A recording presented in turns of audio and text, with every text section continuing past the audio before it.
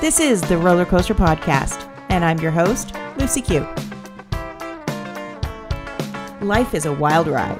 It has twists and turns. It's scary, exciting, and downright fun. So throw your head back, arms in the air, and come along with me for the ride. Life is like a roller coaster, baby, baby. I wanna ride. Most of us spend our lives following someone else's idea of success and happiness. We let other people's voices have a vote in what we do. We check boxes, chase gold stars, and lean in only to feel incomplete. When we don't define success in our terms, then finding our purpose and carving out our own path becomes impossible. So how do we break the cycle so that we can all live our best lives? That's exactly what today's guest, Laura Gassner Otting, helps people do. Laura has a new book out, Limitless: How to Ignore Everybody, Carve Your Own Path, and Live Your Best Life. It debuted as #2 in the Washington Post bestseller list, right behind Michele Obama. Hi, Laura. Hello. How are you doing today, Lucie? I'm great. It's so great to have you in this different format. Normally we're talking on your weekly Zoom calls, and we're in a large group of people. Now I hate you all to myself. I know. This is great. This is great. So what a lot of people may not realize, unless they've gone back to episode 22, where I sat down with my best friend, Lisa, and we talked about being on or being a part of the Limitless course. And that was, joining the course was my first introduction to Limitless. And I believe Lisa met you or went to one of your seminars as part of one of her leadership and women programs out in, it probably would have been either Calgary or Edmonton. It was in Calgary. And in fact, if she was in my audience in Calgary, she saw the very first time that I ever did the talk from the book on a big stage. Wow. I was terrified. She's going to be excited to hear that. I'm in Nova Scotia right now in our other house in Nova Scotia. And this is where I met Lisa. She's down the street and she's vacationing here too. So it's kind of neat. We have to self-isolate for a little while because we entered into a new zone. So we have to behave. But yeah, it's interesting that we're both here today and I get to chat with you one-on-one. It's fantastic. So how did the book Limitless come about? Like, what was the trigger point to start it? So it's actually kind of an interesting question, and it's a long story that I will make short, but I think it's important, given that this is the Roller Coaster Podcast, to talk a little bit about the roller coaster that was the creation of the book. So when I sold the last company that I founded and built and ran to the women who helped me build it after running it for 15 years, I didn't quite know what I wanted to do. I sort of had an idea, but I wasn't entirely sure. And I did a lot of informational interviewing. I was just trying to figure out what was next. And in the process of it, I said yes to a lot of things I shouldn't have said yes to. You know, like everyone's like, Laura's free now. Let's ask her to be the chair of this charity auction, things like that, which I did. And I was getting introduced on stage about 4 months into the post-sale moment where I had like 5 years of income sort of lined up from the sale. So I had plenty of runway to think about it, but it was about 4 or 5 months into that. And she introduces me on stage and just in front of a crowd of, several hundred people. And she's like, this is my dear friend, Laura, who dedicates her life to philanthropy. And I thought, true, but incomplete. And in that moment, I wasn't sure if I wanted to stick the cocktail fork I was holding into my eyes or hers, but I was like, dedicates her life to philanthropy is important, but not the whole of who I am. And I had this crisis of identity in that moment of like, who am I when I'm no longer LGO CEO? Here's my business card. So I went home that night and I bought lauragassnerotting.com and heylgo.com, and I just started blogging. And then a friend of mine who was the executive producer of one of the local TEDx programs, which happens to be one of the 2 largest programs outside of like Big TED itself, calls me up and she's like, hey, I saw that you did this blog post and I think it would make a great TED Talk. You should do one for us. And I said, no fucking way. Because, that's terrifying. I've never spoken in front of people before. I didn't want to start. But my then 15-year-old is sitting in the car next to me, and he was like, hey, Mom, don't you always tell me I have to do hard things? And don't you tell me if it doesn't challenge me, it doesn't change me? And don't you tell me that life starts on the other side of the fear? And I was like, shit, that's what you choose to listen to? You can't pick up your socks, but you listen to that? So fast forward 6 weeks later, and I'm on the stage, no notes, no net, big red circle, and me and 2,600 of my closest friends at a theater where they normally do the Nutcracker, right? It was like big time, real deal, like gold gilded walls and, crystal chandeliers. And it was terrifying. But then that talk got some attention. And then I got offered to be flown out to Idaho. So I live in Boston. So like all the way across the country, fly me out to Idaho. And they were going to pay me $1,500 and room and board. And I was like, okay, I've never been to Idaho, sure. So I go there, I give this talk, they pay me $1,500, they give me a hat with a potato on it, and they send me home. And I was like, wait a minute, this is interesting. There's a job where I stand on stage, I talk about things that are deeply meaningful to me, you pay me money, and then there's nothing else for me to do? Tell me more about this job. So those talks started getting attention. I got asked to give more and more talks.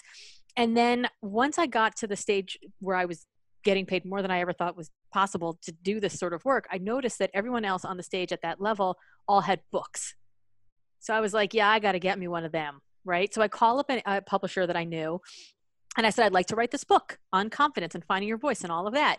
And he said, great, we would love for you to do that. But before you do that, would you write this book that we're doing as part of a career series, non-obvious guide to like purpose doing work that matters? And I was like, okay.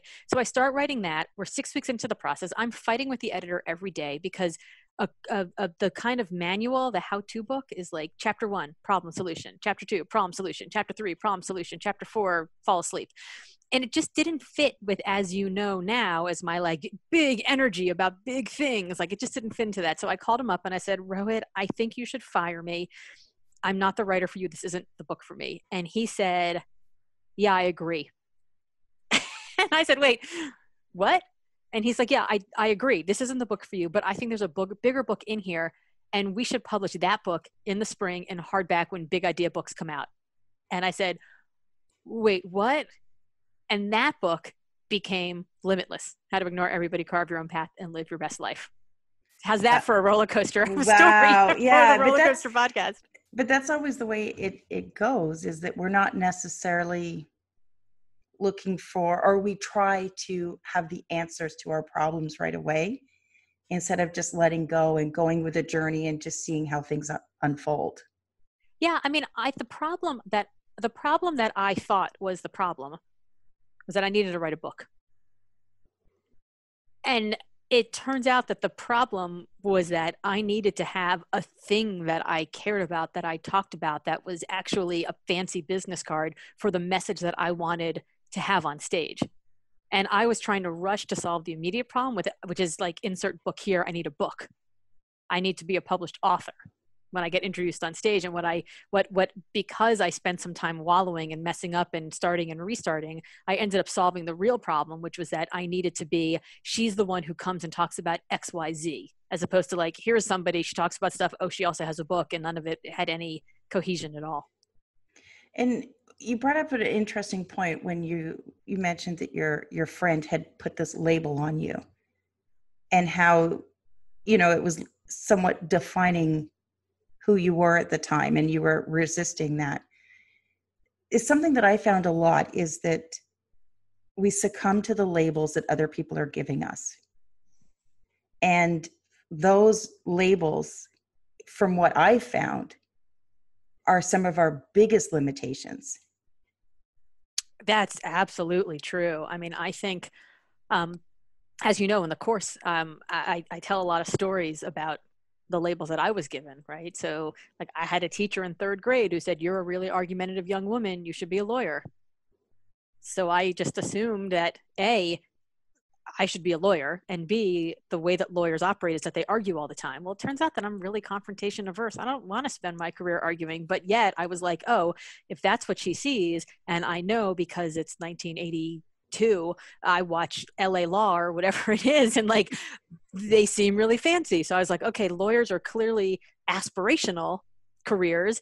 This woman thinks that I should be a lawyer. That must be a compliment. I don't want to let her down. So I start leaning into that life, which puts me on a path to something that I don't even want to do in the first place. But it's because I was given this label, right? Like, let alone, like, let's not even get into like argumentative as a woman, bossy, good manager, good leader, all the rest of what like the good side of those things are. But what I got was, you're argumentative, you should tamp down that side of yourself. And also, this is what success is, a lawyer. So I had to figure out how to do that. And then I got to law school and I realized I didn't want to be a lawyer at all. And I didn't want to practice law. And even though I had at that point learned that there are lots of other ways to practice law other than just fighting with people in a courtroom, it still wasn't what I wanted. And when I found that volunteering for a presidential campaign for somebody who inspired the hell out of me, I still felt like I was letting the entire world down by dropping out of law school. So, like, I keep finding it's, I don't know if it's just because I'm very in tune with it or because it is becoming such a relevant topic. But it seems that everything seems to be, especially after the lockdown, everything seems to be evolving and revolving around purpose. So is there a reason to why is this an issue now? Why now? Why today? So I think it's actually been coming for a little while. You know, like I think, so I live in the United States, and especially in the United States, you know, we had an election in 2016, which forced everyone to make a decision about where they stood, right? I mean, it was a pretty divisive election. And I think then you saw, like in the 2018 Super Bowl, for example, like the 2017 or 2016 ads were all like Paris Hilton leaning on the hood of a car eating a sloppy burger, right? And it was like sex, and it was, you know, comedy, and it was, you know, like the raunchiest commercials ever.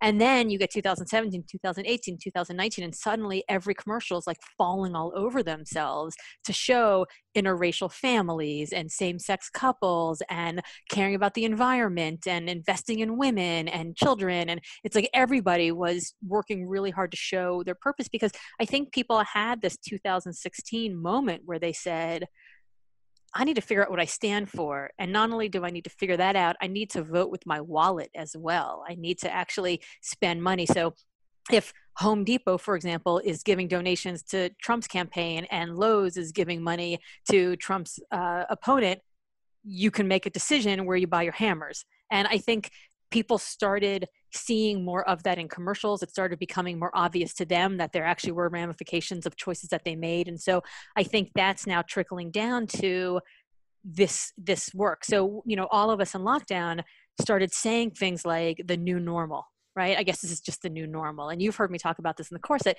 I reject the idea of the new normal because I always rejected the idea of the old normal. So for me, I keep asking people, when life goes back to normal, is the life that you're going to go back to really the normal that you want? And I think our companies are, you know, any people in management positions or people that are thinking about leading teams have to be asking themselves, if the team who left in March isn't the team who's returning now, what's changed about them? How have they changed? How have we changed? What does success really mean for us individually, for us as a company? And do our culture, our systems, our people, our metrics, our tech, our quality assurance, do those things match what we say? So we're a company that says we care about deep, undistracted work, and yet you get 88 emails per hour and you're expected to answer those within, you know, an hour period. You're not in consonance with who you really are. And so I think because we've had this moment that I think we were leading up to it, and COVID, I think, shone a real light on it in the same way that you saw it shine light on the Black Lives Matter movement. Like, this has all been brewing for a long time, and then all of a sudden it's like spark, match, and everyone's paying attention.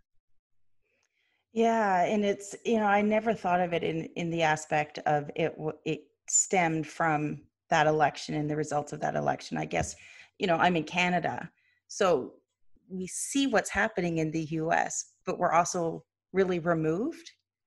So I mean, I guess obviously people still watch TV, so they're still going to see, especially when it comes to the Super Bowls, they're going to see the commercials, so they're going to they're going to be influenced by that. But I'd never really thought about it in that context, that was the, the catalyst for all of this coming about.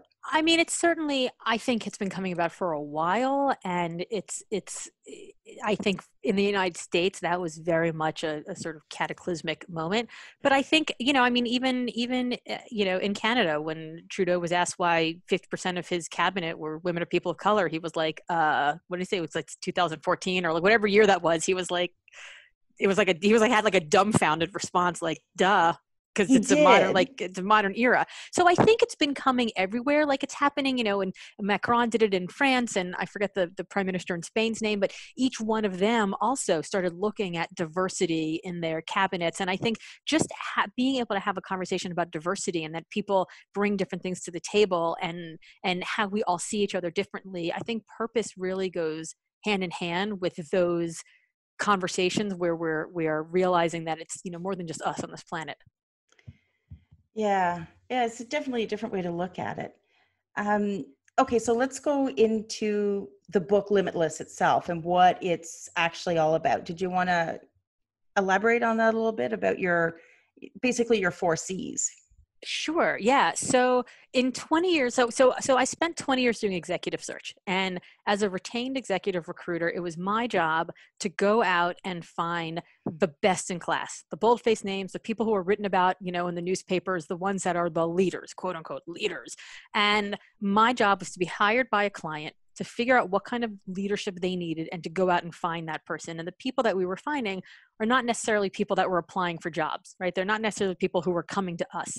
They were the ones who were super successful in what they were doing, which is why they were, nationally or world renowned. So I spent 20 years calling people who were super successful in the work that they were doing. And I spent 20 years having those people pick up the phone or call me back.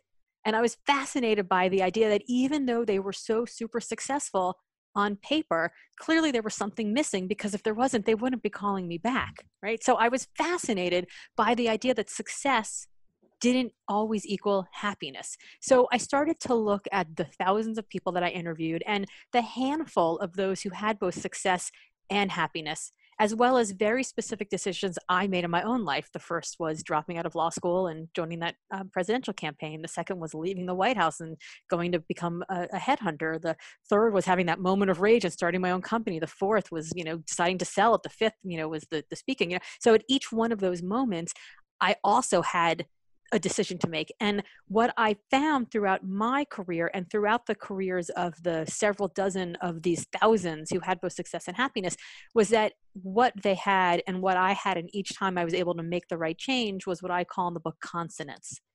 And consonance is alignment, it's flow, it's harmony. It's when the best of what you do, it matches the, it's when who you are matches what you do. So Lucie, like, those moments, and we talk about this a bit in the course, like when you are at your very best, like you feel like you're firing on all cylinders, you're making it rain, you're like closing the deal, or maybe you're helping a friend in like a quiet moment, but you are really like, you are at your very, very best. Yeah. And you have those moments when you're at your best, the best of what you do is being called upon for a problem you actually care about, one that really matters to you and is meaningful, and you are being rewarded for solving that problem in a way that actually resonates with you. It might be money, it might be flexibility, it might be fame and fortune, it might be adoration, whatever the thing is. And each one of us at every age and at every life stage wants different things in order to have this moment, this feeling of consonance. In the book, I talk about them as being 4 things: calling, connection, contribution, and control. So I'll give you one sentence on each of those 4. Calling is that gravitational force that drives you to get up in the morning, to do the work you do. It is the cause you want to solve, the company you want to build, the bottom line you want to grow, the family you want to nurture. It is that thing that at this moment in time you care about more than anything else. Connection answers the question, is the work that I'm doing actually connecting to that calling and helping me get further towards making that a reality? Contribution, if connection's about the work, contribution is really about you. How does this job, this paycheck, this family, this work, defined as paid work or volunteer work, wherever you spend most of your time, how does this work allow me to manifest my values on a daily basis, have the trajectory of a career or a family life that I want, earn enough money to have the lifestyle that I desire, or the life that I need? And then the last one is control. And control basically just says, how much personal agency do you have in order to ensure that your work is connecting to that calling and it's contributing to your life in the way that you really need it to?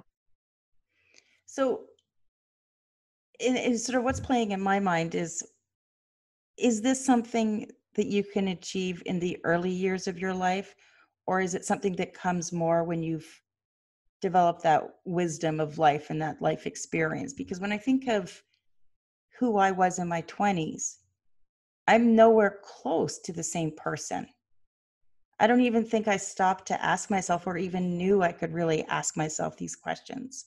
So, now, like, when we're seeing this trend that's going on, and I know we have two, they're not kids anymore, they're adults, they're 18 and 21, and we've always tried to guide them into pursuing what they love, and not to necessarily think of a job as like a 9 to 5. This is, you do one thing, but more look at revenue streams, doing the things that you love, and build your life more sort of looking through the lenses of an entrepreneur. I mean, there's a lot of people out there that want to have those 9 to 5 jobs and do those things.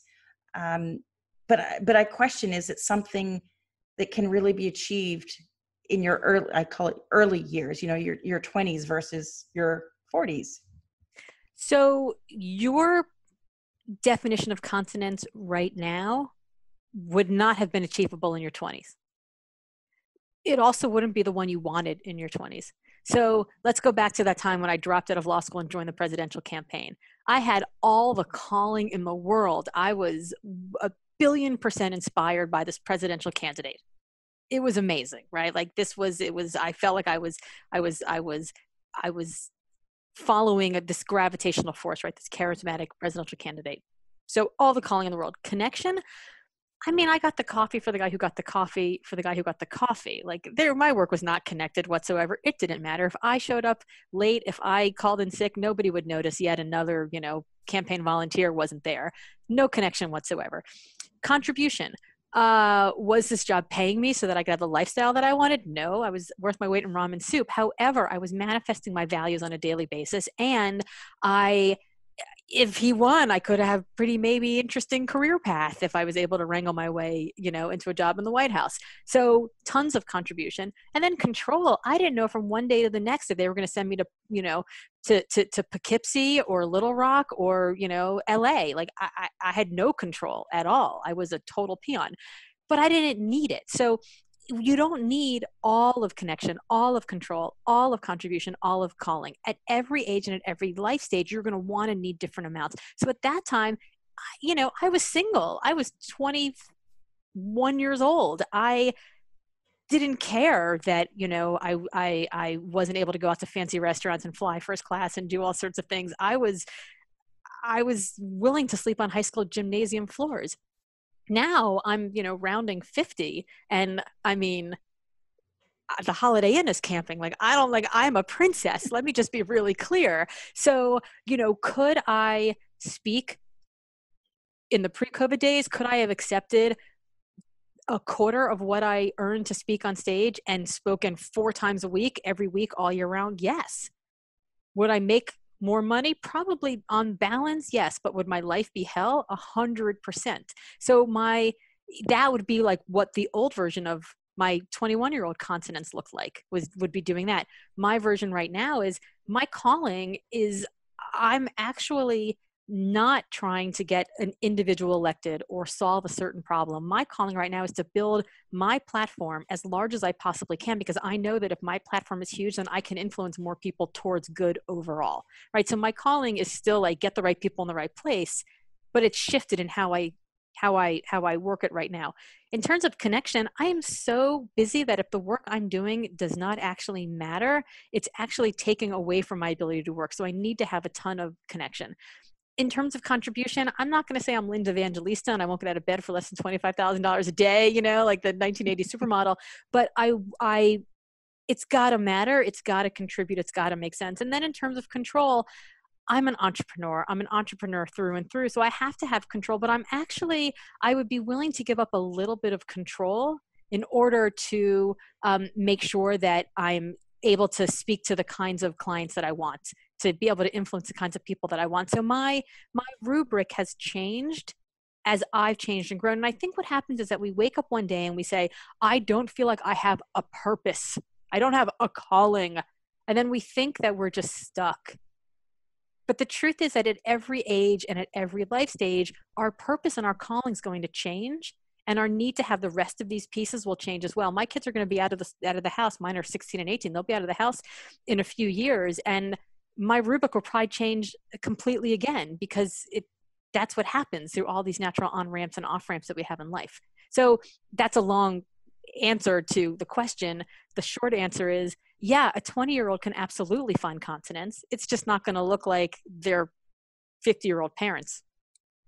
So, yeah. And so I guess what you're also saying that your 4 C's are going to change depending on the time of life, the season of your life. They're always going to be, some are going to have more value or more priority than others, but you always want to be aware of what those are and how they fit into your life. Right. So I created this Limitless assessment, which you took as part of the course.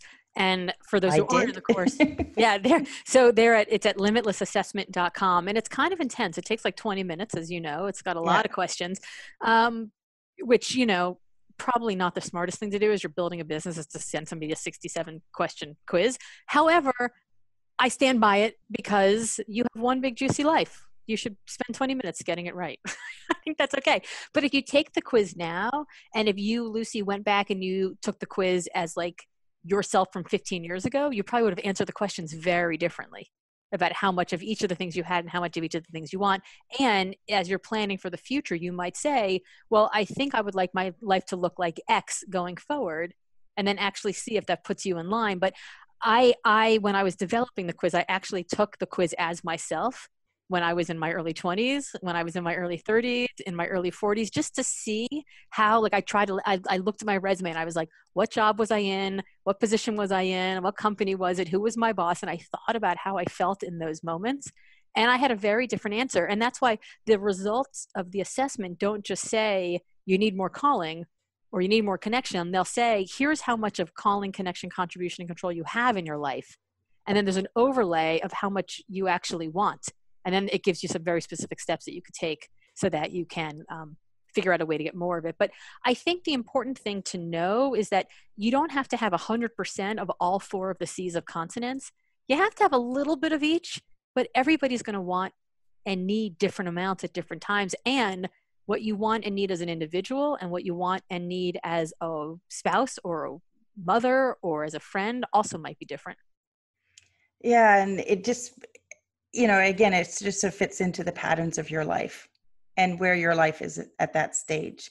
And, obviously, if anybody takes the course, I'm going to put the link for that assessment in the show notes so that anybody can go and take these quizzes. Because ultimately, the book is great. And, I've read the book, but it's not until you really go into the course and you start being asked these hard questions and looking at things that you're really, some areas you can breeze through and you're like, oh yeah, I got this. And then you get to some places and you're like, shit. Well, I mentioned this in the Limitless Live that we had just this past Friday, that you can thank your fellow Canadian Leanne Davey for that, because I sent her the original workbook and she was like, Laura, you ask me the hardest questions of anybody, and you're not asking hard enough questions in these exercises. You need to push people. You need to make it harder. You need to make it uncomfortable. So yeah, you can thank your fellow Canadian for that one. And it was on our call the other day that somebody had said that they had gotten stuck or they couldn't move forward at the exercise to do with your calendar, when you're actually looking at how much time you're spending doing, your 4 C's and, are you doing what matters? And, you you had a really good answer is, yeah, you're probably not. And, I mean, and move forward. Obviously you're not going to be asking these questions and taking this course if you are completely limitless in everything that you're doing. So what have you found some of the places that people are getting stuck in the course or in questions with the book where they're not sure how to move forward?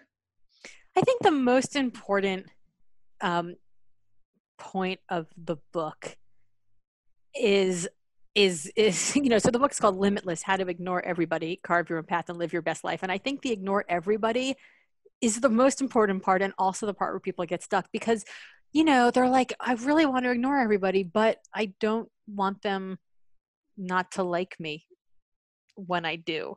And so I've been doing a webinar series as like a lead in, almost like a like a prequel to the book that leads into selling the course. And it's called, the 3 lies you're telling yourself, right? So one of the 3 lies is people aren't going to like the real me.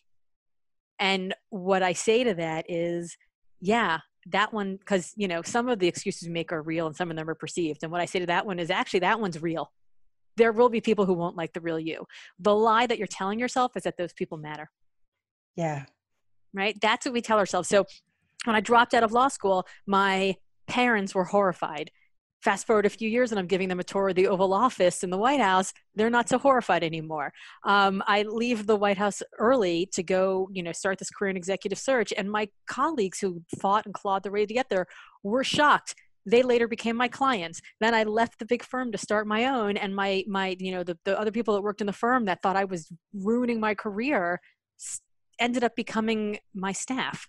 And at every stage, like, people will look at you and they'll be so worried and so horrified.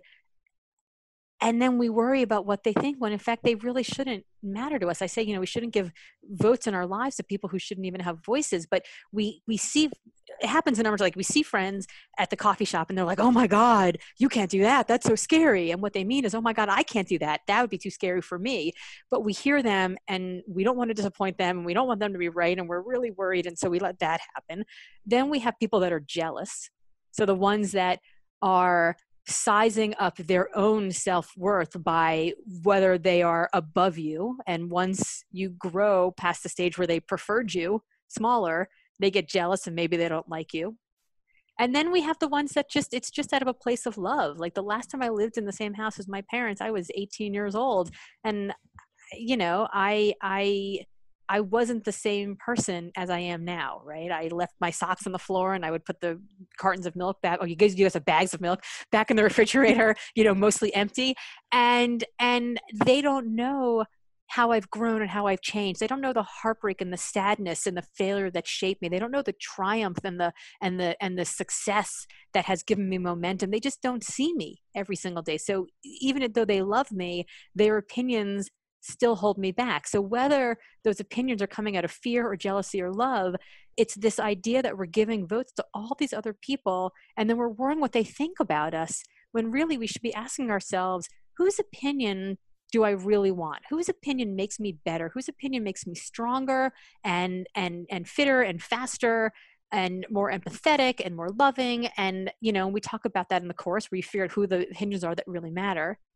And then whose approval do you really seek? So the only people you shouldn't be ignoring in this world are the ones whose opinions make you a better version of yourself and whose approval actually really, truly does matter. And, the thing that was running in my head was being liked, and you brought up family. And I think that's probably one of depending on your family dynamics, your family, as an adult, when I'm referring to the family, my parents and my siblings, they were probably the ones, when I started doing the things that mattered to me, that really lit me up, I was most afraid of their opinions. When, when I look back, they probably never really knew who the true person was anyways. They certainly don't know who I am today. Sure, they see the daughter, the sister that shows up to family events and you have your conversation. There's gaggles of kids running around, but they don't know me. So yes, I love and respect what they have to say, but I can't let their opinions, their own fears, limit me in any way, because then you end back up in that place where you're not happy, where something's wrong.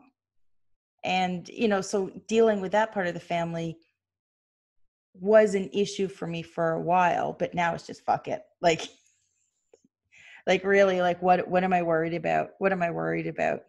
Listen, I am a 49-year-old grown-ass woman who makes her career getting on stage and national television and radio telling people to ignore everybody and live their own damn life.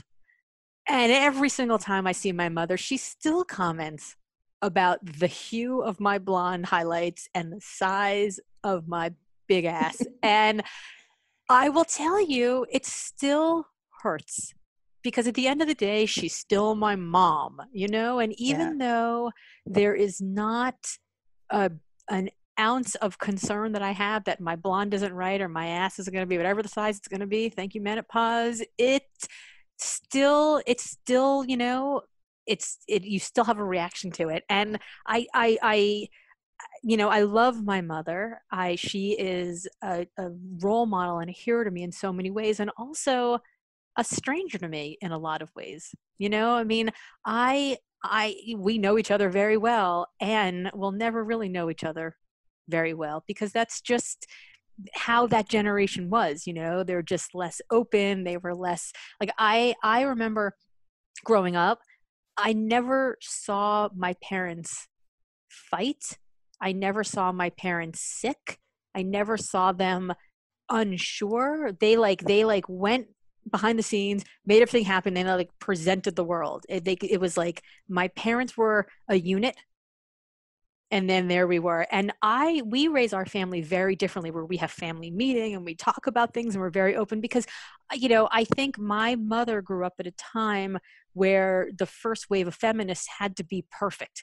They had to be macho, they had to be strong, they had to be so buttoned up and so emotionally hardened that transferred over into the house. And my generation now and the generation coming after that sees things so differently. And so I think even though we have parents that love us and they want the best for us, we are being raised as different people at different times. And that's even if you did live in the same place. I live 1,000 miles away from my parents, so it's even further. And then you add on to it, the way they raised me is differently than how I've raised my kids. And there's just, everybody has an opinion, and you don't always need to, you don't need to go to every party you're invited to. You don't need to listen to everybody.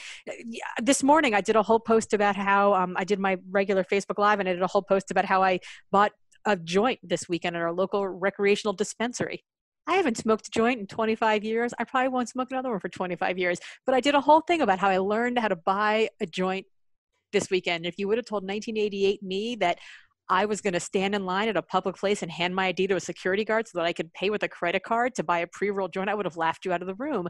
And yet nothing has made me want to smoke a joint more than 2020. So I put it on, and I literally, right before we got on this recording, I got a text from my mother saying, I watched your pot video. You might want to take it down. It might upset some people.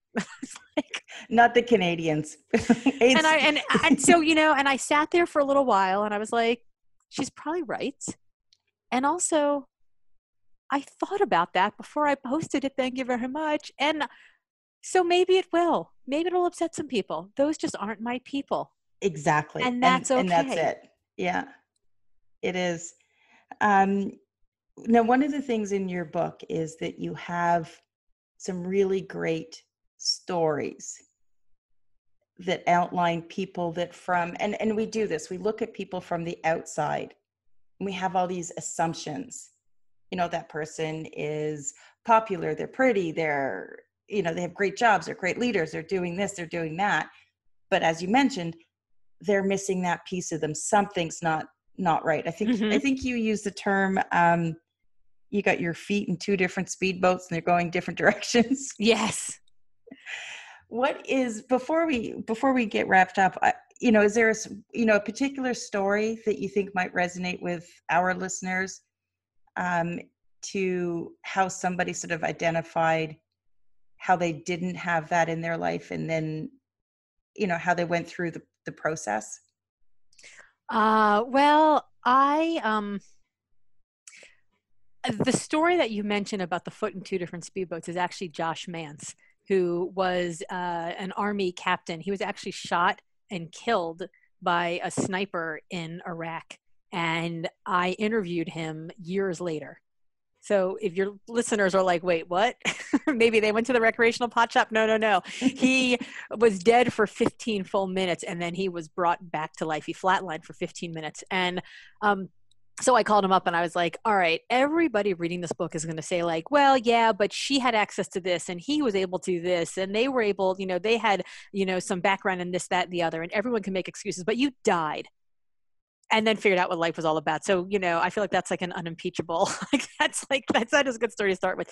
And Josh, it's interesting because he only ever wanted to be in the military. And when he was shot and killed and had to leave service, he ended up going to go work for Tesla because he was like, it's the fastest growing company in the world. Like the founder's vision is unstoppable. World domination is the plan. Like the pace felt like combat. It was very familiar to him. And what he kept getting these calls to go speak places about the truth behind trauma, like what happens to soldiers when they come back from war.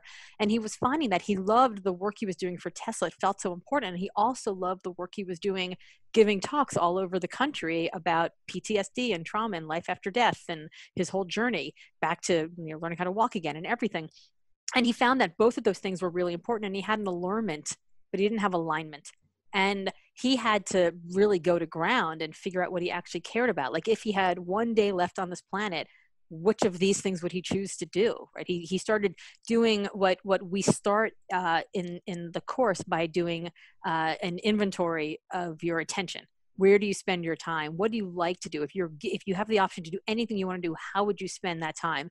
And then how much of your day are you actually spending doing it? And then the course really and the book walk people through how to figure out what your calling might be, how to figure out how much connection you need, how to figure out what form you want the contribution of your work to take. And then how do you go about getting more control if you need it or want it in any of these things? And throughout the book, there are lots of stories that go everywhere from the guy who died and came back to life to the woman who, realized that turning around on Everest, getting back down alive was actually the definition of success, not getting to the top necessarily. There's a story of somebody who got divorced and got remarried because he realized that the unhappiness wasn't in the work, it was actually at home. So there really are stories for everybody throughout the book. Well, thank you so much for joining me today, Laura. I will have all of the links to your social media, your website, your course, and definitely where to buy the book, because I think it's important that everybody takes a chance to read it. And we'll get more people in the class on Fridays. That would be fantastic. Well, thank you so much, Lucie. Well, I hope you have a great afternoon. Thank you so much. Thanks for listening to this episode of the Roller Coaster Podcast. Want to chat or share your ideas about today's show? Pop me an email at hello@therollercoasterpodcast.com. Don't forget to connect with me on Facebook and Instagram at The Roller Coaster Podcast. Our theme song, Roller Coaster, was performed by The Lucky Setback. Audio editing by the one and only Jeff Quigley of Quigley Creative. Life is like a roller coaster, baby, baby. I wanna ride, ride, ride, ride. Life is like a roller coaster, baby, baby. I wanna ride, ride, ride, ride, ride. Roller coaster. Ride, ride, roller coaster.